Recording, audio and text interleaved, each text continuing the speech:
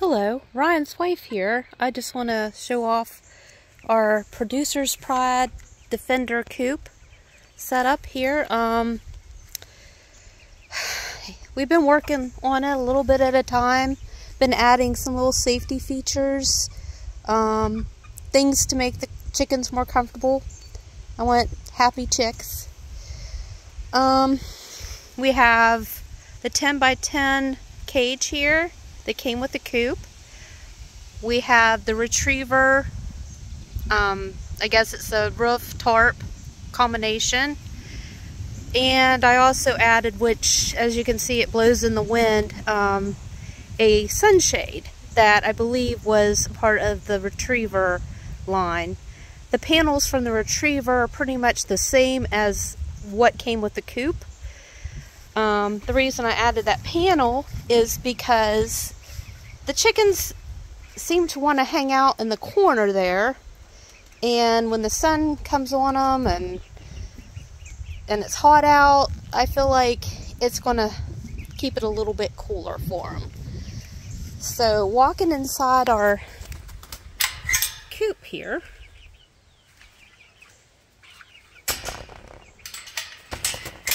I've added the easy water.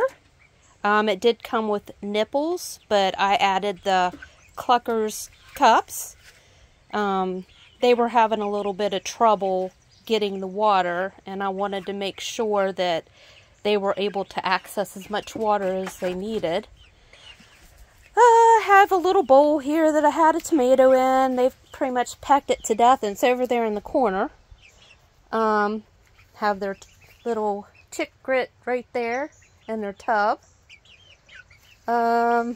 And I also have the easy feeder, which you can put a lot of food in there. You could probably go on vacation, still they would have plenty of food.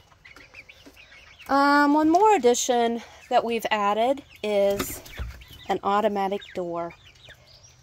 We've had to modify the door a little bit, the opening, to be able to install the automatic door, but it works wonderfully. The door can be comes with a program that it'll open in the morning at sunrise and close at night at dusk, or you can program it to open and close at the time you want.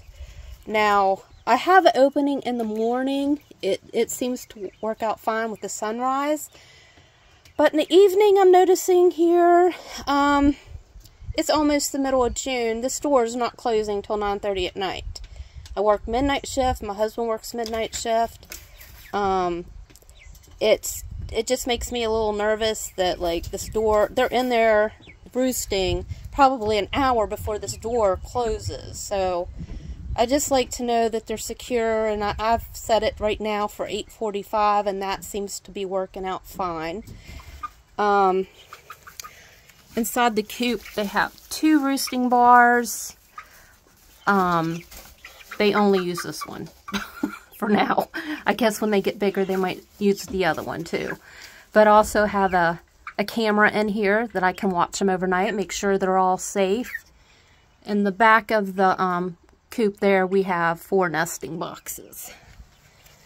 Alright, and we have an addition to this cage here, and this coop that door down there opens up, and when I'm awake, oh, one more thing I wanted to mention, I did add a little stick up here, secured it, said that they could get up there and play around or whatever they want to do. But we made another addition to this setup. We added the retriever panels to the back of this, and the reason I wanted to do this is because of the animals at night. We got raccoons, we got foxes, you name it, we have it. Probably the only thing we don't have is wolves. We've seen a bear around here recently. So not saying this would stop a bear, but we're hoping it's going to help a little bit. To the top, we've put, somebody donated some wire, so we've put it up there to stop the hawks. It also lets the rain come through. And this little area here, they like to forage. Like I said, when I'm home, I'll let them out here where I can watch them. We do not have hardware cloth out on the sides yet. But anyways, it's a deterrent, and we're going to be improving as we go along, as we have time. Back here on the back of the coop, well, we have access to the nesting boxes where we can gather eggs. Below on the coop, we have a storage area, which I thought was kind of small, but it seems to be working out. I mean, I can fit, I've got 2 bags of pine shavings in here. There's other stuff I can put in there, but I mean, that's not bad. But yeah, anyways, this is the area they come out on when I'm home, and they get all excited. And then when I'm not home or at night, I close this door and keep them secure in their cage, where we do have hardware cloth. Inside the coop here, you can see they love their coop. And we've just got the pine shavings in there. I want to take you outside a little bit. Also, I put these little clips on here on all the doors, just in case. Just extra protection. But I want to take you outside for a second and show you where we put up the hardware cloth. Now this hardware cloth looks like it's the 1/2-inch hardware cloth. It has been buried in the ground at least a foot, probably more like 18 inches. And when the hole was dug, there was stakes put into the hardware cloth. So like, it is pinned down. It took my husband a long time just to get this done. We hadn't had rain for like 3 weeks. Matter of fact, last night it finally rained a little bit. So the ground is concrete. That's kind of why, like, I just kind of have this hardware cloth up temporarily. It's not in the ground yet, but this is like concrete. And also at night they are locked safe in the coop. For extra protection, we have a security camera with a solar panel to keep it charged on the coop at night at all times. I also put out a light that we turn on at night that kind of shines in this way direction, because the coop is up against the cage right here, and I'm thinking if something's going to try to get up and get into the coop, it's going to be on this side. And it's going to alert me. It's also a deterrent having the light there. This was an extra side that we did not use. We might throw it up on top and pin it down somehow. Future plans are even to possibly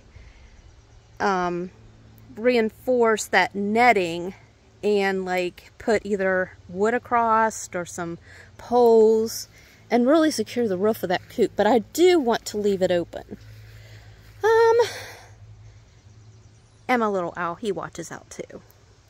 So we've got the retriever cage on the back, which it literally took us like 15 minutes to put up with these clamps here.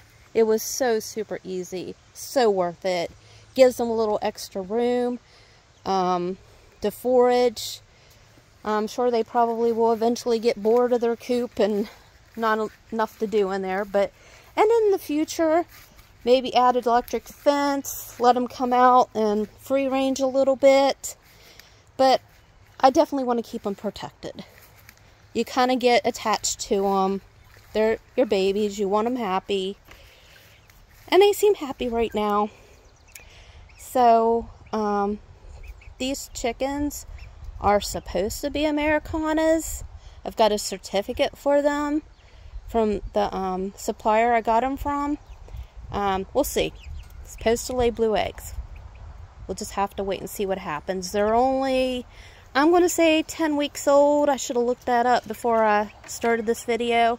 I'm going to say about 10 weeks old, so probably won't start laying until at least September, if that. But they've been a joy. They've been a happy distraction. I guess that's about all I've got to say right now. Enjoy your day, and if you don't mind, subscribe to Ryan's channel. Thank you.